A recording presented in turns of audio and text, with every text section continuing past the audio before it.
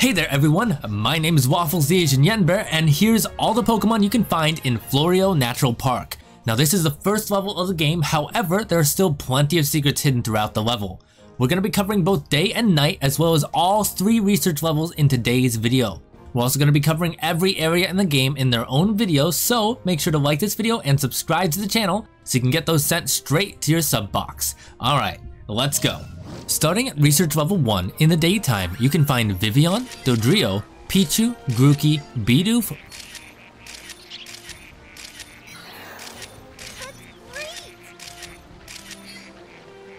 Wurmple, Emolga, Swanna, Tailo, Magikarp, Hoot, Comfey, and Red Florges. There's one Vivillon that flies close to the Neo 1 and does a loop in the air. Make sure to snap a photo of that one if you can. Pichu and Grookey are best buds and like to hang out together at the beginning of the map. You can snap a quick photo of either one of them, but it's best to do it when they're together for extra points. Wurmple can be found both on the ground near the grass and hanging on the tree to your left. Emolga is a bit hidden when you're on Research Level 1. It's up in the tree right by the charred nuts. Once you get close, he'll fly off. When you round the bend, there's a little lake with Swanna hanging out. However, you can get a better snap if you check in the sky. There's a flock of Swanna flying around and they should swing past you twice. There's a little group of Tailo on the ground here and Magikarp floating around in the lake on the right. Hoot is a little bit hidden right now. He's up in the tree sleeping with his legs sticking out. It's a bit weird, but you can grab an easy photo of him right now. Comfey are chilling around the flower field right at the end alongside the Red Florges. As you get close, it'll wave at you. It's important to grab this one now as it's going to change colors once you level up your research level. Level 2 in the daytime will bring a few differences in both the Pokemon and the behavior.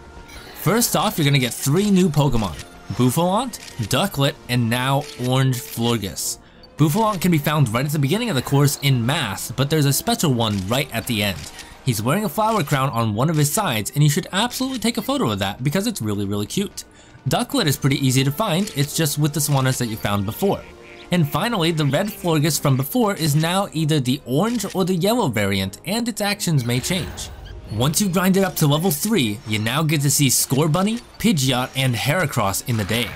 The Florges at the end is now the blue variant, and there's a special garden pattern Vivillon. To find that special Vivillon, just turn around as you pass the Tailo sign. It's gonna follow you all the way into the flower field. You can also find Shaymin on this level sleeping in the flowers. If you get Scorbunny, Pichu, and Grookey to the end of the course, you can get a shot with those 3 and Shaymin, but you need to throw an Illumina orb into the crystal bloom. When you step into the dark of night, you're going to find a whole slew of other Pokemon you couldn't find normally. On Research Level 1, you can find Scorbunny, Bidoof, Bouffalant, Pidgeot, Tangrowth, Caterpie, Murkrow, Pinsir, Torterra, Swanna, Ducklet, Pichu, Grookey, Hoot, and Combee. Scorbunny is going to be the most active one and will be running around a lot from the start and following the Neo 1 through most of the level. You're going to have a lot of opportunities to snap a shot of him, and sometimes he's even going to be behind you. Bidoof is pretty normal here, so there's not much to say about the god of Pokemon and the god of memes. The Bouffalant will be asleep, but you are able to wake them if you have the Fluff Fruit or the Illumina Orb items. Tangrowth is sleeping just a bit past the Bouffalant. Wake it up with some Fluff Fruit for a surprise reaction. Caterpie are hanging out on the ground. Keep an eye on those guys as they stand up and curl back, which is their 4-star behavior. Make sure to grab a photo of that moment. Murkrow don't like to sit in one place for too long, so be careful not to scan or throw anything towards them. They'll fly off if you do. Right next to the crystal bloom, you'll find a hole you can scan. Keep that in mind for level 2. It's going to have a Pinsir. However, there is a Pinsir later on in the course, so it doesn't matter right now, but you do want to come back to this in level 2. You'll find a group of Torterra sleeping near the lake, but if you wait a bit, you'll have 2 more opportunities for better photos. The next one is a sleeping Torterra with the Pichu and Grookey from the daytime stage. It's super adorable and you should just snap a photo of that for fun. However, in the flower field, you'll find one Torterra that's up and about next to a sleeping Torterra with Scorbunny on its back. The Swanna and Ducklets are just sleeping by the lake. You can get better pictures of them during the day, but you should get one picture of them here as the night version does count as a different course. Pidgeot will land in the middle of the path and you can startle it for a moment with the scan to get it to look at you, or you can use the Fluff Fruit to give it a treat. Pichu and Grookey are sleeping by that Torterra that we mentioned earlier.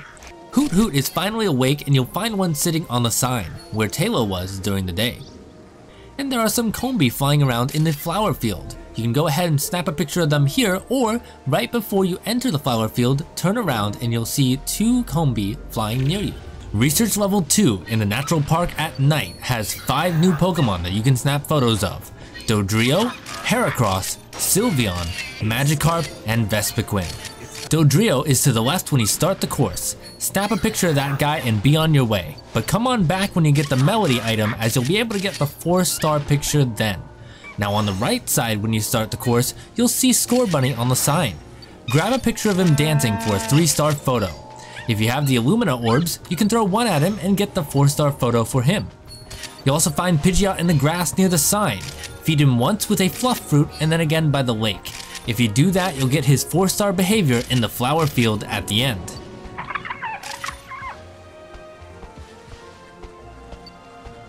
At the lake, you'll find 3 Bidoof swimming in a line.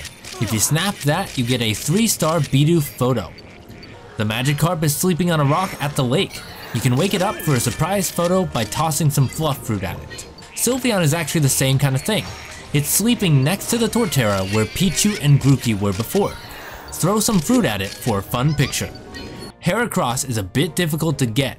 You need to scan the dirt pile near the Crystal Bloom and then throw an Illumina ball at the pile to wake up Pinsir. Then scan a couple of times to get Heracross to drop down. You'll get some good pictures of it here, and then a 4-star picture after the Bidoof Dam where both Heracross and Pinsir will be fighting.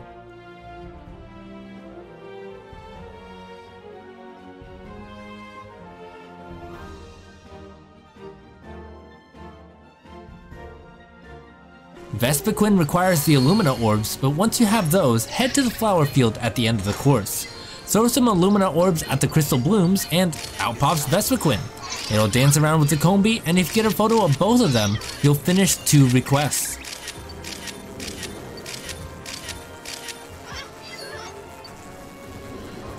You've run out of memory. Let's call that enough research for now. That's all from me today. Hope this helps you out, and we'll see you in the next one. Bye-bye!